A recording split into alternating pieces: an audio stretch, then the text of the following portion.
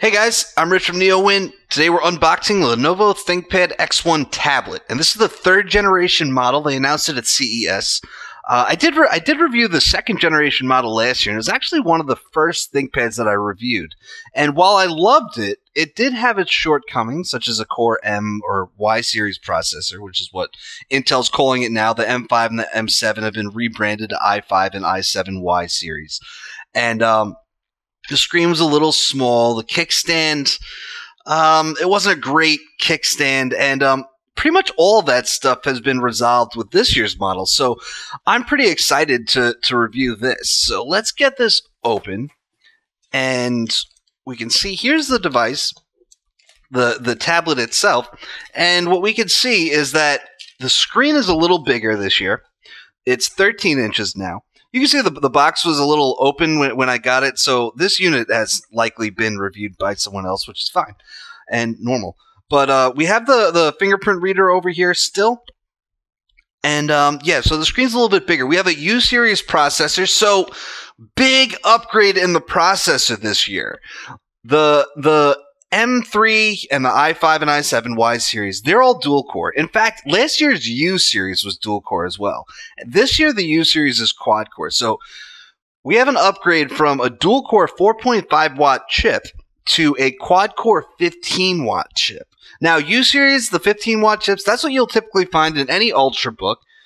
And we're starting to see more and more tablets and these slimmer form factors use that U series because the Y series is really underpowered for many use cases. So here we have the keyboard, and it does come with everything. Unlike a Surface Pro, which you would need to buy the keyboard and the pen separately, this should come with everything that you need. And that was one thing that I loved about the X1 tablet second generation is the keyboard. This is actually a very sturdy keyboard to type on compared to a type cover from a Surface Pro. So let's see what else is in here. All right, lots of stuff in this package, I gotta say, and it's kind of interesting how they package this stuff. All right, so here is the ThinkPad Pen Pro, and we have a quadruple A battery in here for it. I prefer rechargeable pens, and I'm starting to see that's a little more popular these days with Huawei had a rechargeable pen. HP's newest pen is rechargeable with USB Type-C, and that's starting to become more of a popular option. And that's what I prefer. So we have a pen loop here. The reason I prefer a rechargeable pen is because you don't want to be stuck in a situation where you're on the road and that quadruple A battery runs out. Power cable. I assume that the power brick is somewhere else. There's some paperwork in here, too, that we're not going to look at. And yeah, here's the power brick. Should charge through USB Type-C. And there you have it, USB Type-C. So now let's power up the device. All right, so here it is, powered up. Over here we have two USB Type-C ports. So the specs that Lenovo lists on its website, it says two USB 3.1 Gen 2 Type-C. And then it also says Thunderbolt 3. So I'm guessing that one's an option. It doesn't. I'm really not sure which one this is. It should be Thunderbolt, I believe, based on the icons. But here's the difference. USB 3.1 Gen 2 is 10 gigabits per second with a DisplayPort lane. Thunderbolt 3 is 40 gigabits per second. So big difference there. However, Gen 2, USB 3.1 Gen 2 is actually kind of rare, where typically what you see in non-Thunderbolt USB Type-C ports is Gen 1, which is 5 gigabits per second. So that is impressive. And there are also many Thunderbolt 3 ports that are chopped down to 20 gigabits per second. Only 2 lanes are active. So what I'm saying is that I'm not completely sure what those 2 ports are. They're USB Type-C ports, and you can charge the device with them. Over here, I should say also, we have a SIM card slot. And what's interesting about that right here is that the device, the cellular connectivity is actually optional. And just because there's a SIM card slot does not mean that this supports cellular, because I have seen many ThinkPads where they actually ship the SIM card slot even if there's no cellular connectivity. So they all kind of go in the same body. So we'll find out more about that when I try to put a SIM card in there, to be honest. Over here, we have our power button. We have our volume rocker, which volume rocker is pretty standard for a tablet. It kind of upsets me that they don't put that on the convertibles, but it's cool. And, oh, one more thing. The kickstand actually is new. This is one of those pain points that I mentioned on the last model, the second gen. On the second gen, the kickstand actually flipped down, which made it hard to use on your lap, and it made it hard to keep it kind of steady. So now we can push this all the way back and put it at pretty much any angle that you want. So that's a big improvement from this year. Again, I do want to stress that this is probably one of the best tablet attachable keyboards that you're going to come across. I've never been a big fan of the Surface type covers because really they feel like they kind of rattle underneath, and this is very sturdy. It's backlit. Oh, by the way, the Surface type covers are also backlit, but it's really just one of the best tablet attachable keyboards that you're going to come across, because to me, it's something that not a lot of companies have really done well yet, and Lenovo has. And Lenovo, one of my favorite things about ThinkPads is that they tend to fix things that are minor pain points to users. So going back to the keyboard, which I always love ThinkPad keyboards. Look at the X1 Yoga, where when you convert it into a tablet, these keys actually retract. And it's one of those minor pain points that Lenovo seems to work out in ThinkPads a lot. And that's really why they charge a premium on these. This has a Core i7 7650U processor, which means that it is vPro.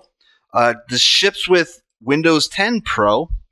And like I said, a lot of improvements over last year's model. 13-inch display is now 3000 by 2000. Right, it's a beautiful screen. This is going to have Alexa support because there are far-field voice microphones. However, it does not ship with Alexa, and it should show up as a software update at some point. And that should arrive through the Lenovo Vantage application, which is where you would get your drivers and firmware updates, because those don't come through Windows Update. The only thing you get through Windows Update is Windows Updates. So if we look on this side, underneath the kickstand is where we'll find the slot to pop the pen loop in, which is kind of a pain, but it's meant to be tight, I guess, so the pen doesn't fall off. So yeah, once that goes right in there, there's our slot for the pen. And I'm not a huge fan of pen loops. Would have been great if we could, do you want to configure a pen? No, I don't. Not right now, at least. BIOS update. Would have been really cool if Alexa just showed up right now, because we'd have a story to break. Because I keep trying to get Lenovo to tell me when the Alexa update is coming, because there are 3 X1 ThinkPads on the market. X1 is the flagship brand, and the Carbon, the Yoga, and the Tablet. I've already reviewed the Carbon and the Yoga. I'm currently reviewing the Yoga 730. All of these are supposed to get Alexa support at some point, and it just hasn't arrived yet, and they won't tell me when it's coming. So hopefully soon on that, because I'm running out of stuff to review with Alexa support that's just not there yet. But speaking on the full ThinkPad lineup, like I said, there are 3 X1s currently, at least. Those are the flagship models, and then there are about 8 other ThinkPads that were refreshed at CES. That's the X series, the T series, and the L series. So you have the T480, the T480S, the T580. Those are more workhorse type of things.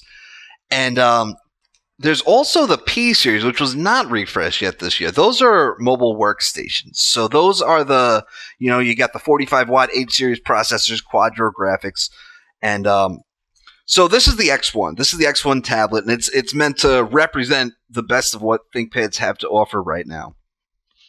Okay, so like I said, it does have the far-field voice mics, which will work for Alexa eventually, but they'll also work for Cortana. So at some point, you're going to be able to call the voice assistant you want and get that voice assistant.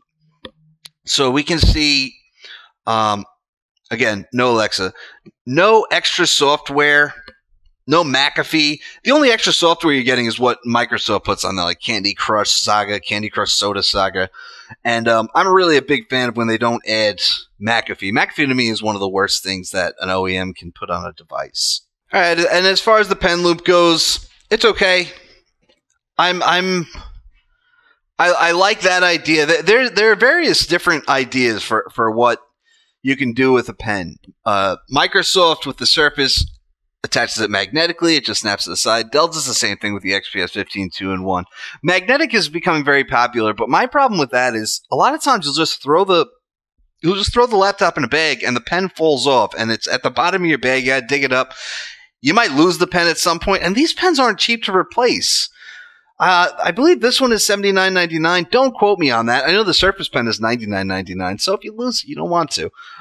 I'm not a fan of pen loops, particularly just because they stand out. It's out there. What I really like is on the ThinkPad X1 Yoga, where it's actually, there's a spot embedded in the device, and you just kind of tuck it in there, similar to what you would do on a Samsung Galaxy Note phone.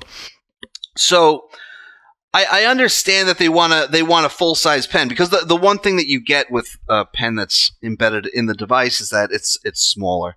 And here you have a full-size pen that you can use, and you can draw on it too, because you can put this at any angle you want and you can use it, which is, again, pretty cool. So to wrap this up, we have the larger screen this year, 12.5 inches to 13 inches now, and that's 3000 by 2000.